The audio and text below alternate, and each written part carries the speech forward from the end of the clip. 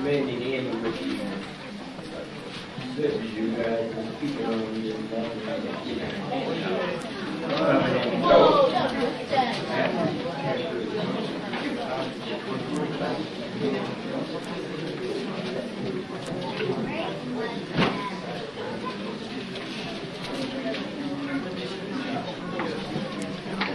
You will ask your pastor to read the first verse in the 21st chapter of the book of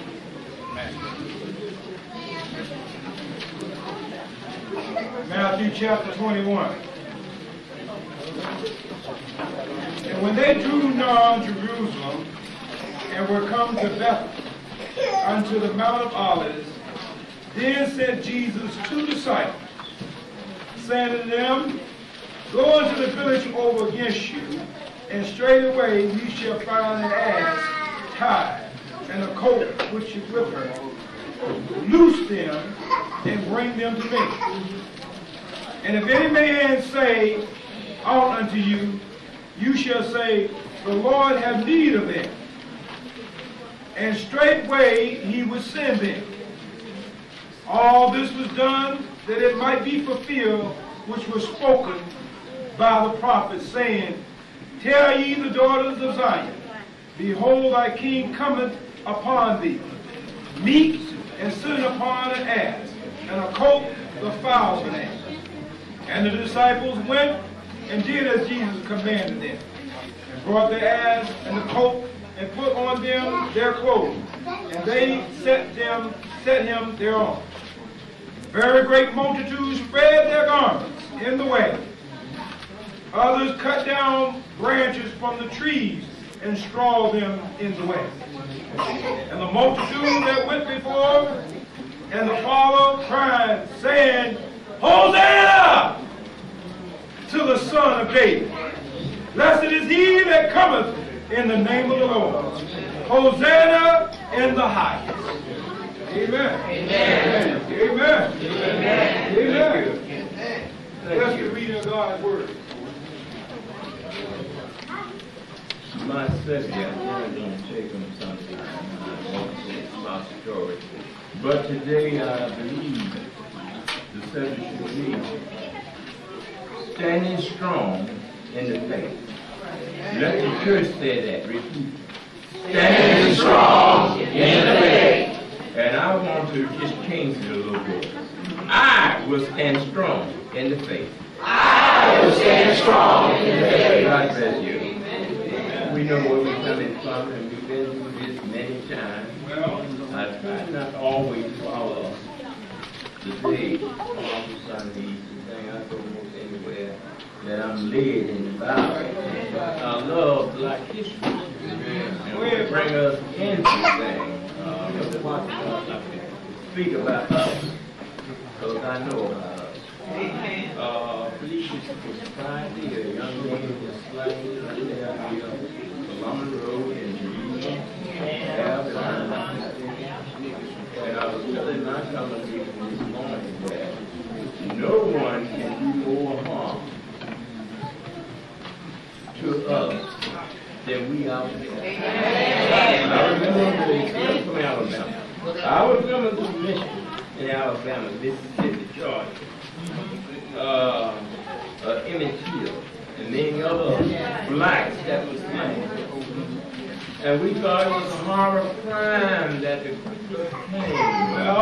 skinhead and the right wing was producing on us.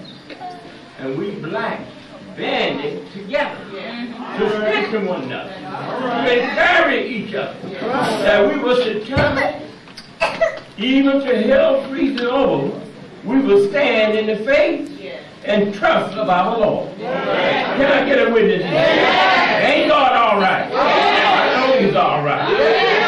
So I was there doing segregation. I seen Lumen desegregation and integrate.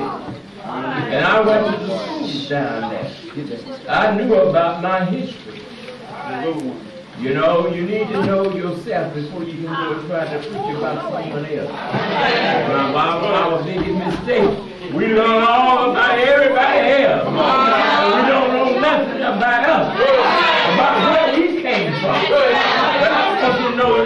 knowing that you are somebody. God don't make no jump. Can I get a witness here? I know you're called. You look at one day when people stand there, I'm from Russia. I'm from Sweden. They ask Tiger Woods this question. Tiger, what nationality are you? And this man has king of rich slaves. And his skin, I'm not called. And he said, well, I really don't know. I got some Swedish blood in me. I have some German blood in me. A little Jewish in me. And my mother's a Taiwanese. And my father is black. So, okay. So it's bad. You know, you look at your genes. You look at the pigmentation of your skin. And you look in the face in the mirror. And it's going to tell you who you are. But we're not worried about just the nationality. Because God don't judge things on the outward appearance. Come on now. Am I right about it? God look on the inside. Which reminds me what Jesus sent his two disciples to go into the village. There you'll see a coat. You'll see a donkey and a coat there. Unloose them and bring them to them. And if anyone asks you, well, why are you doing this? Tell them that the master have need of them. What I like about those two disciples, they didn't say it was such a low job. Disciple, we're your understudy. We should give that to someone else. Come on now. They was obedient. They went on when men asked them, hey, what you guys doing? They said, my master have need of it. Christ was getting ready to do something that was never performed. Never was did before. God had tried the Levitical priesthood. Come on now. They had failed him. Come on now. He tried the monarchy. King Saul, David, and Solomon, and many other kings, they failed him. Then he tried the prophets. Come on now. They failed him. God sent out his angel. Said, I want to take a survey. Look beneath the earth. Come on now. See if anyone qualified to do this great task. There was none. Then he said, search in the earth. See if there may be someone found. There was no one. Then he said, look into the heavens. There was no one found. My Bible teaches me that the Lamb from the tongue of the altar crawled out. Said, yeah, my Lord, I'll go down to redeem man from his bones. Come on now. I'll go down. Because if I don't go, humanity will be lost. Jesus was prepared to make a sacrifice that no one else could make for him. Even in his humanity form, he began to question himself. Father, I want you to remove this cup. Yes.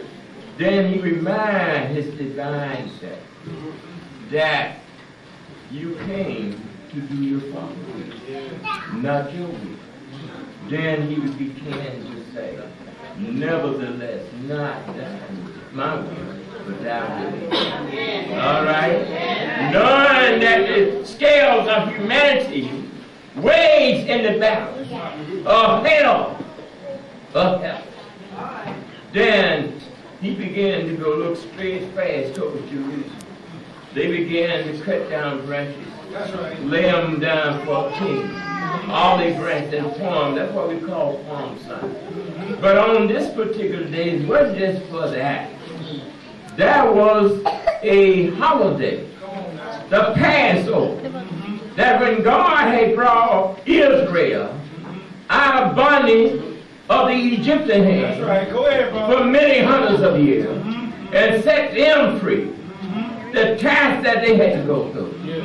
Matter of fact, he told all the Hebrew families, slay a lamb, and I want to put the blood up on the right corner of your tent. And when my death angel comes out, he will pass over your town. I'm out to bring down the Egyptian empire. I'm tired of Pharaoh. I've been sending people, sending you many times down, trying to bargain with you. But it's time for me to make a godly move now. Come on now. I'm going to slay every elder son of the Egyptians, and they will let me go. After he went on and did what he had to do, the last time Pharaoh brought his son and it was dead. Then he said, you got to let these people go. And now you know, when God relieved you, and we must remind that many of the people who went down there by Joseph, when the tribes came down, had died out. And then they had stopped worshiping this God. That was God sent Moses down and said, I want you to tell them that I am sent you. And he said, well, what do you mean by I am sent me? He said, I am who I want to be, what I want to be, as much as I want to be. I am the Almighty God, all right? The maker and creator of both heaven and earth. I am he who sat high and looked low. Tell him to let my people go. So Jesus had all these memories in his mind when he was going on great as Moses was, meek as Moses was, Joshua and all the other leaders that followed. They weren't able to do this task. Only Jesus, standing strong in his faith, began to amount the donkey, and they began to run in front of him, praising and singing out loud, Hosanna! Our King is coming. Oh, everybody's with you when you're doing all right. When you're going to deliver them, they're all around you. As long as you're doing good. And they was behind him preaching on, telling the world that our King is coming. But one thing, Jesus wasn't one of these warriors king. He didn't come with the sword. He came gentle. He came with the spirit of He came with the spirit of sacrifice. He came with the spirit of love. Greater love that no man did. That a man shall lay down his life. And if I lay down, I also got the power to pick it up. Jesus, strong to the faith. Talk about real Holy Ghost God. You're not serving no Mickey Mouse. This is a real legitimate God. When you're dying of cancer, when you're in the sick bed, call on him.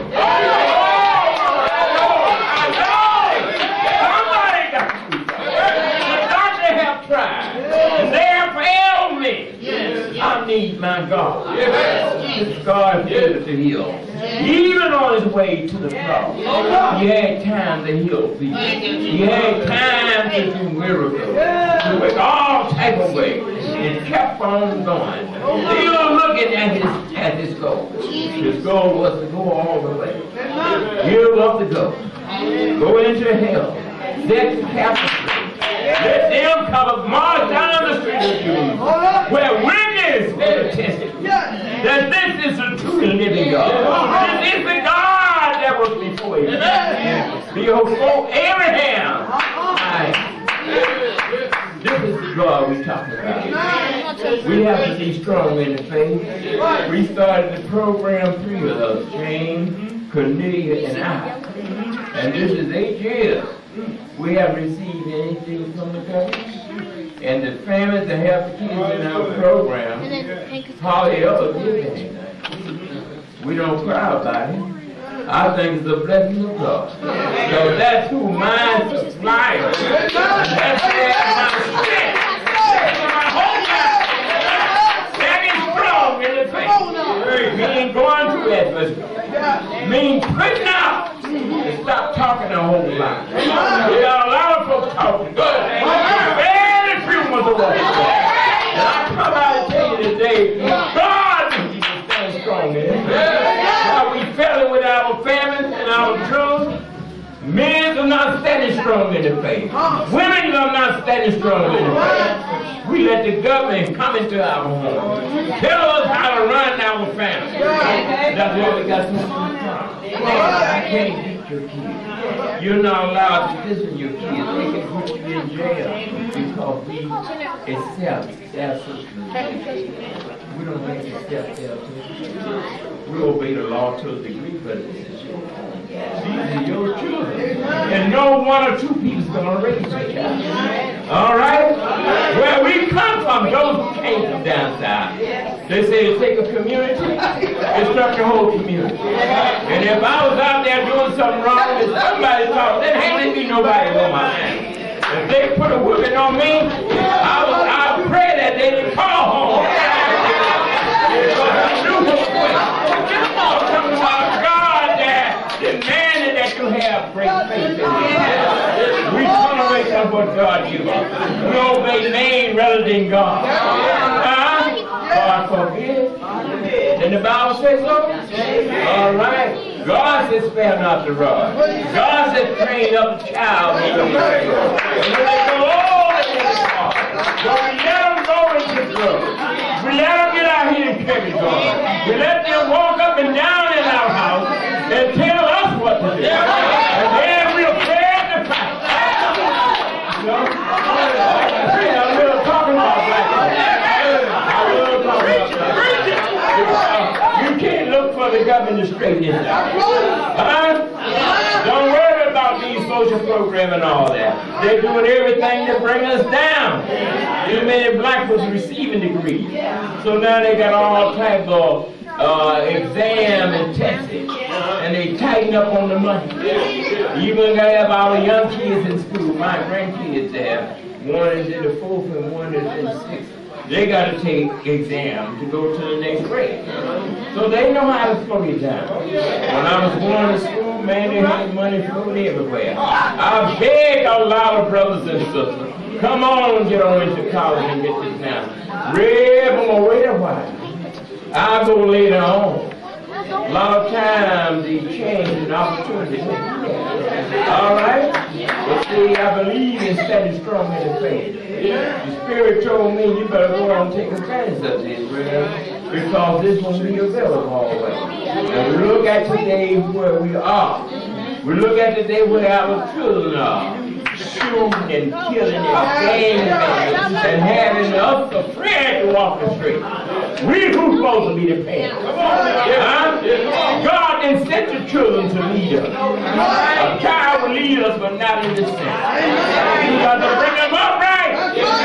Try to beat them when they get 10 and 12, they'll beat you. Alright? Bring them up the way they're supposed to go. Jesus saw all of these things. It didn't stop there. He said, I must go on because I'm on a mission. Not on my own account, but I'm on a mission of my Father who sent me. And I must obey. And I must do His will. And what on and did we have to do. And you know on there, you got your religious leaders, and I said, some of them religious forces in the world. Come on! They're preaching this prosperity. Nothing wrong with prosperity. Amen. But it's more than money that makes you prosper. Can I get a money? You can be prosperous in love. Prosper in taking care of your home. Prosper in raising your kids. On your job, prosper in anything you want.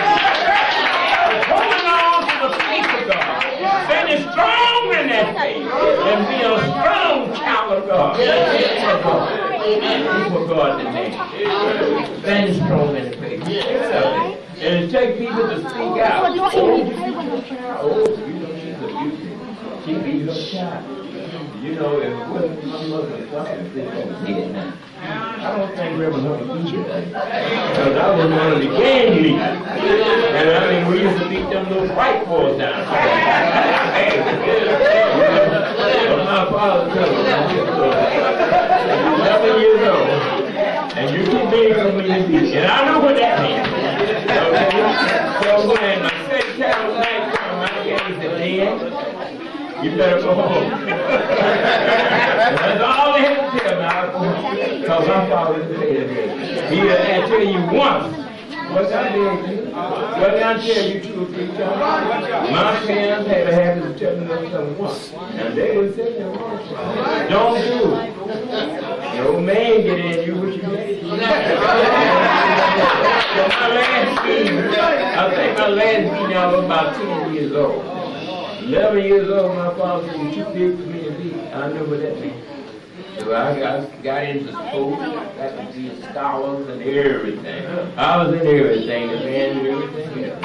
And I thank God for it. That at that time, he taught me at a young age that I had to stand strong in the faith. And I'll tell you another thing, those of us who are fortunate enough to have jobs, working, we need to give something back to the community. We need to do something. That would imprompt me, us, to start that program. A 4-year-old child came up to the alley one night. That's when I was a Bowling professor and I was on tour. And this is going to come around about November, about 4:30, it's dark outside. This 4-year-old kid came up 3 nights upstairs and said, Mr. do you have any work to do? And I said, no, I don't have nothing to do. I better go back to school to some church man. And I called him and gave him some money and let it go. I said, look, I'll be starting a program this summer in the next few years for kids. It's going to be free. I want you to come. And I don't really know that to recall, have I seen him? But that's what prompted me to start something for the kids. Now the drug was at a very high level up there when we went there. And since the program been there, and a few other programs moved in, it went from about 90% down to about 15% of crime. Thank you, God. Being strong in his faith, Jesus wanted to relate that to his disciples. A lot of the Sadducees that didn't believe in resurrection, Pharisees, they was the religious leaders at that time. Right. And they taught the law. They supposed to have been experts. But all they was about was themselves. Getting in the street corner with the long garments, robes on.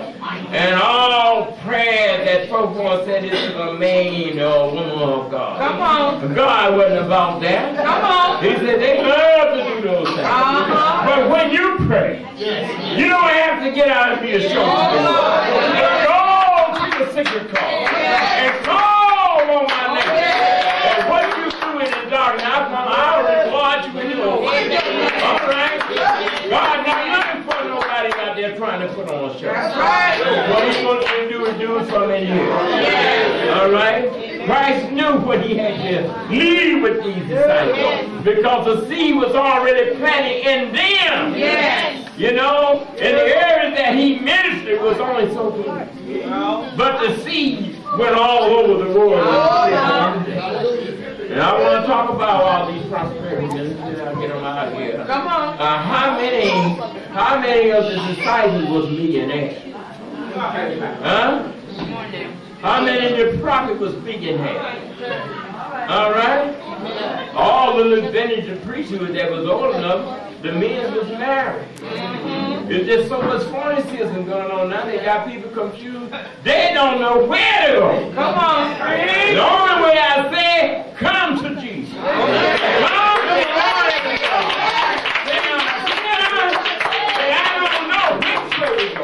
I need guidance. And I need someone to show me. That's what it's all about. This is what he wanted to leave in his life. And he went on to. And what he was going through, he wanted them to see. All the miracles he had done. All the healing he did. Raising people from the dead. Giving sight to the blind. But raising the lepers while they could walk. That don't care how good you do, people can still try to stamp you. Praising you one day. And then a few days later they be saying crucified. I didn't want to be with him anyway. Like I thought he was going to be our Savior. I thought he was the old folk, the rock of the Roman God. And free us. We believe in him. And oh, how he could talk. And how he spoke so beautifully. And we was looking forward to it. Jesus had to go on to the cross. Because there was no one else able to do it. He had to go all the way. And by doing so, he was already strong in his faith. He took off his diadem, his crown. He taken off the robe. He had all that in heaven. And when he finished up, he told his Father, my job is done. Glorify me with the glory I have before you. Because in the beginning, I made the world. I stepped out of nowhere and created somewhere. I am the God that stepped on eternity to eternity. All right? And I am still God today. And the only way man going to reach eternity is through my sacrifice. Because no man will take my life. But I will lay it down. And if I lay it down, I also got the power to pick it up. All right?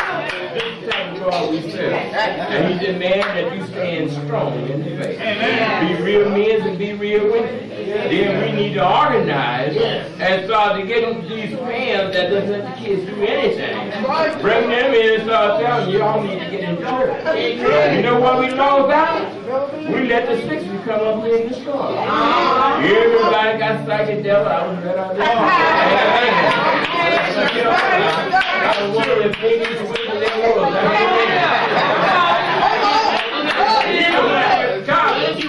I was sitting in class with my hat on. And I know what's in this is good. Once I graduated and I had to get a job, see, I had to go out there for something. So I rolled back, hair all tied up, nice three-piece suit tie.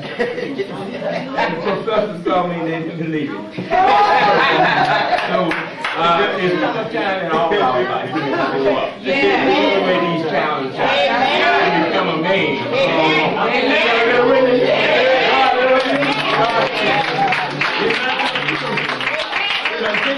the rest of this chapter.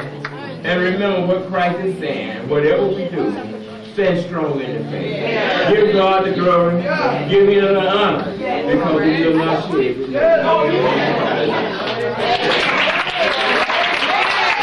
Praise God. This is Pastor Watkins from Community Revival and Outreach Ministries. I trust that you enjoyed that wonderful service we just had, and I trust the Lord that it touched your heart and your spirit, and it also inspired your soul.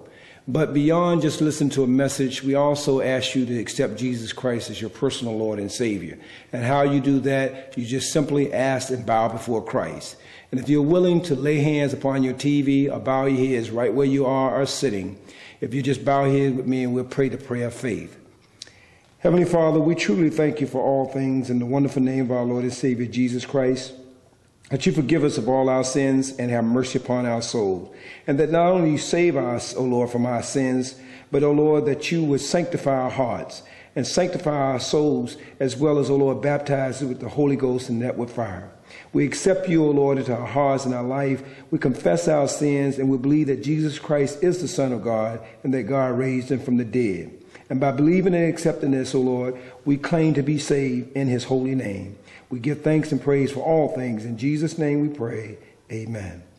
I trust the Lord that your heart is fixed with the Lord and that your blessing will be assured and that you'll come out and fellowship with us. And if not with us, your own local church in your area, and that God will be a blessing to you until we see you again. Take care and God bless. Bye-bye.